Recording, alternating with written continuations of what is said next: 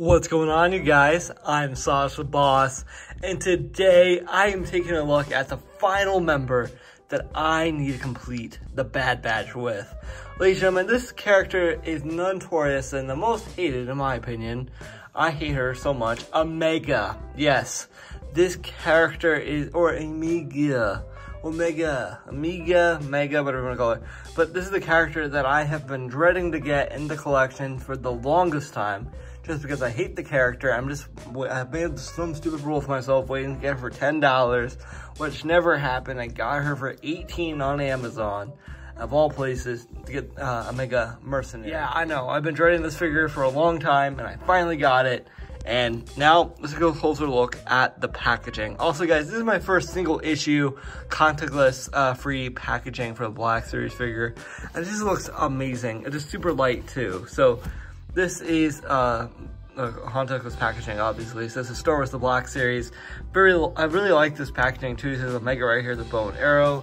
This is the Bad Batch right here. This is Omega Mercenary gear. Very darker to see on camera, but it says Mercenary gear right here. Recommendations of 4 and up. Plastic-free packaging. And this says Omega right here, looking really dapper. When this figure was announced too, I immediately had to grab this figure just because aesthetically is the best for Omega because you get the alternate head and everything. But it has Omega right here. It says Omega Mercenary gear. It says young clone Omega travels with her brothers in the Bad Batch, armed with her trusty energy bow. She's undescribable on the galaxy adventure across a rapidly changing galaxy. So Star Wars The Black Series, Omega, Hasbro, legalese, number 18 in the line, barcode for trying to hunt down this figure. Yeah, she's pretty widely available out there. So, right now, guys, I'm going to crack open this packaging, take out Omega, and show you guys everything that she comes with. Well, let's take her out. Guys, here's everything that she comes with. I always forget to mention this on the contactless packaging, but this really is a really cool angle that I'm going to miss the most, probably, with the collection of windows coming back. I don't really care to see this, but this is everything that she comes with in the box, which is unfortunate. She looks like a homework ornament, but it looks kind of cool. It's only 4 centimeters tall, or 4 inches tall, which is interesting to have that on the figure. I don't think the Cad Bane 2-pack I've reviewed had that, or the Marvel Legends ones had that either. I don't know. Just go back to the channel and probably check those figures out. Okay, guys, so here is Omega in her plastic tomb, whatever you want to call it. This is where the figure is trapped in with all of her accessories, and I'm gonna crack this thing open and open everything up. Also, there's no Star Wars The Black Series whatsoever, like wrapping paper on the figure besides the actual figure is in the Black Series wrapper. So it's interesting, actually. So I'm gonna unbox everything, and also, guys, get their meal this time. You get the hot dog, you get their 2 sides, and a dessert, which is ice cream sandwich, apparently. Who knew? Okay, regardless, jokes aside, let's get on a sidetrack. Let's unbox. Here is the accessory bag with the Black Series on it, where Omega is, which looks really nice. That's what the figure is indicated. But also, one thing I'm gonna miss the most is how they wrap the weapons, because I think it just looks really nice. How they do it, just it won't bend when you open the figure, and just looks super nice when you pose it. So just gonna keep it pretty nice and still. So I'll be right back. Okay, guys, so here is Omega out of the packaging. I gotta tell you, this figure looks outstanding. I love the likeness here. So even though I don't like the character, the likeness is on par. Okay, guys, so now let's take a closer look at the accessories and then Omega herself. Okay, guys, so here is Omega's accessories. Going forward, guys, she comes with a beautiful head sculpt, ladies and gentlemen, that is like literally painted through the roof. She has amazing like likeness and beautiful hair. She just looks amazing. I love the brown wash, blondish brown wash they use for her. And if you didn't know who Omega is, she is actually a clone that is kind of like, almost like the Bad Batch's like help person. Like, you know, she's almost like the adopted daughter of the team, but she's also, I find her very annoying, but she's also the one that gets them in the most trouble. So yeah, there's Omega right here, just looks amazing. I love the head, beautiful. And then, guys, she does come with her closed up bow as well, or bow and arrow. I'm not really sure what the name of it in canon is, but it's just a very nice collapsible weapon that looks really nice as well. It goes on her back. And then she comes with a bigger bow, which is gonna be a little bit difficult getting into her hand, I feel like. But I think it looks nice. It looks aesthetically beautiful. I love it. The platinum looks super nice. Love the purple lasers coming through it. And apparently it breaks off in 3 pieces according to another reviewer's analysis on this thing. I just love the gold and black wash on this bow. Looking really nice. Okay guys, now let's take a closer look at Omega. This figure right here, guys, is amazing. Look at the likeness to Omega right here. She just has the beautiful face that we all know and love from the show. This is one of Hasbro's best head sculpts ever. And when they announced the alternate heads, I was freaking out because I was on the struggle bus to get the original one, then I got this one, and I'm just super excited just because we have alternate heads finally in the Black Series line. Yes. Okay, we're definitely demonstrating that. But also, this head sculpt right here is second to none. Love her angry kind of smirk kind of gim. The other one's more relaxed. This one she's more like bad butt, ready for battle with the boys. She has this almost like pod racer-esque helmet. And I absolutely love the addition of her hair kind of sticking through it. And it just looks amazing, guys. Love the paint deco. I love the gold on top of the helmet. Just looks really nice. Look at this beautiful paint deco that is. And the head sculpt is second to none. Easily Hasbro's best head sculpt of the year goes to this Omega figure. And oh my gosh, beautiful likeness. Going down here, Hasbro did a really good job of representing how she looks in the show. She literally looks like she stepped out of the show right here. And she has her beautiful jacket on, blue jacket, red shirt, red tunic if you will. This nice satchel, looking really nice, really well painted. You got a little peggle for the bowcaster to go across it. You got the red wristband. Her hands right here do not have interchangeable hands, but they're just normal hands. And then regular legs, regular gray pants, if you will. And then she has this beautiful brownish black boots with this nice sculpt everywhere. Yeah, a really well sculpted figure overall, and she just looks amazing. Absolutely stunning. Yeah, I think the best sculpting on here is just the jacket with all the pockets and patches and everything, and the overall way the figure looks like she stepped out the show. Wow, really well outdone figure. Okay guys, now it's time for Omega's articulation. I gotta tell you, this figure up close, looking at it, is amazing. Likeness is beautiful. I just have a little bit of paint that I didn't see on here, which is okay. But I just gotta say, easily the best likeness I have seen in an action figure in a very long time. So shout out to the Hasbro Black Series team. Great job. So guys, her head can move up this much. It's very tight on this dumbbell joint. She can look down. She can look side to side. With her helmet on. Her arms can move out this much, guys. Move out this much. Diaphragm joint.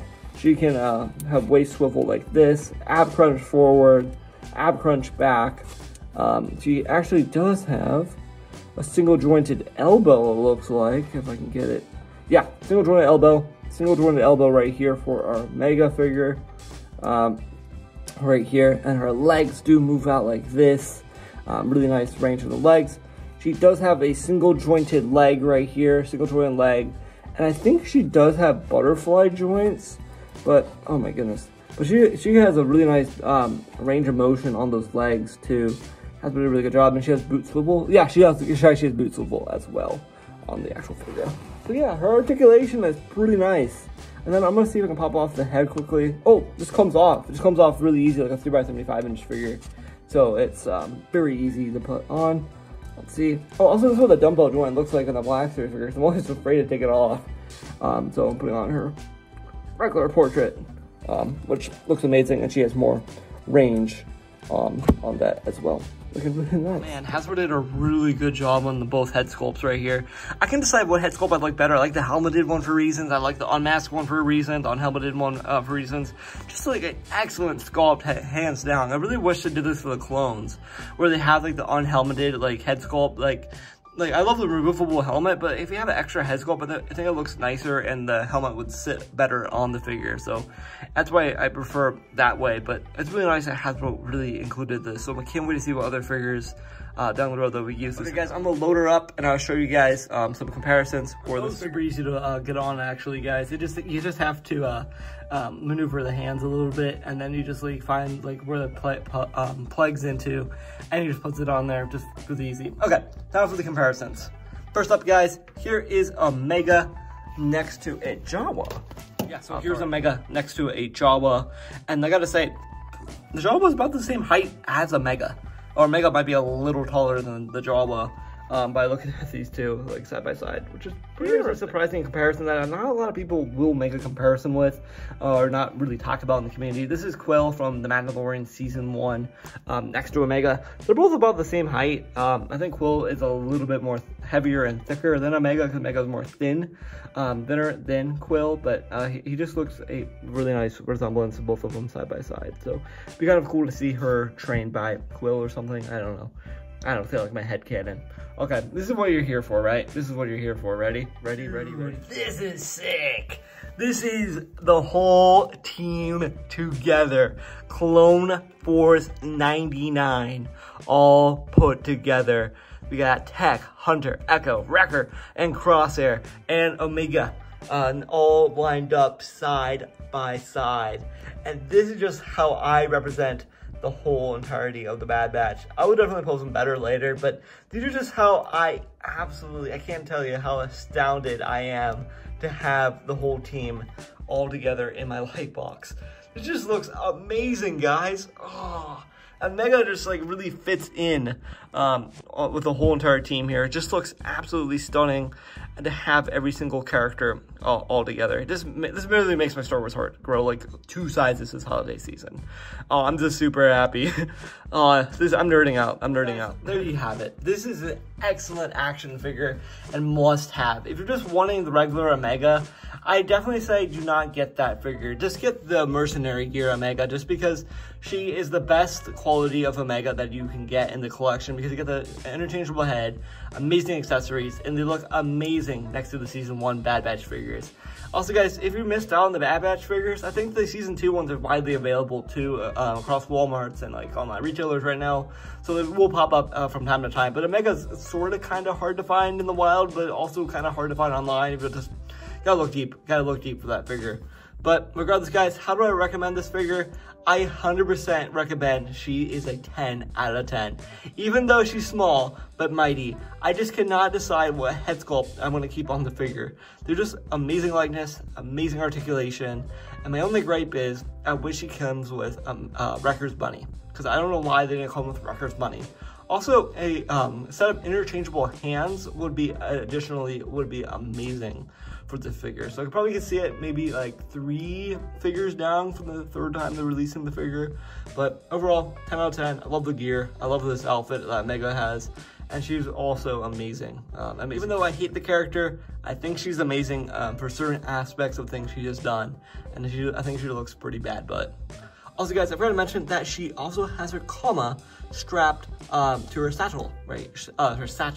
Right here too. Also, this also look great too with the Season 2 Bad Batch members. So this is where they're all decked out in like this beach kind of camouflage.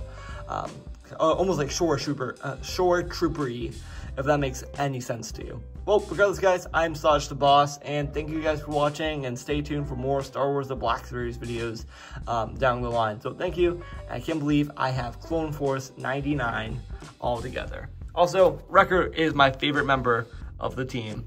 Just looks absolutely stunning. Thank you, and I'll see you guys later for more. Bye-bye.